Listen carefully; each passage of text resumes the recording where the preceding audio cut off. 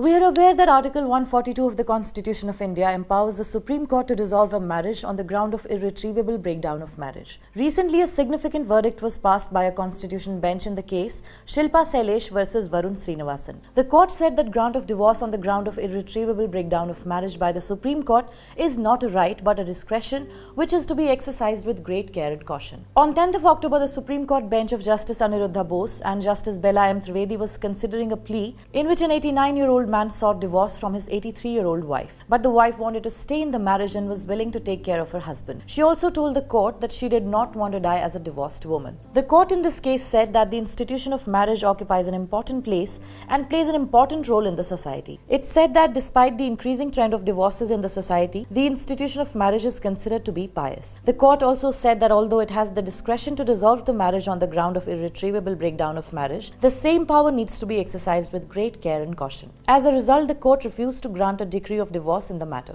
For updates like these, follow LiveLaw.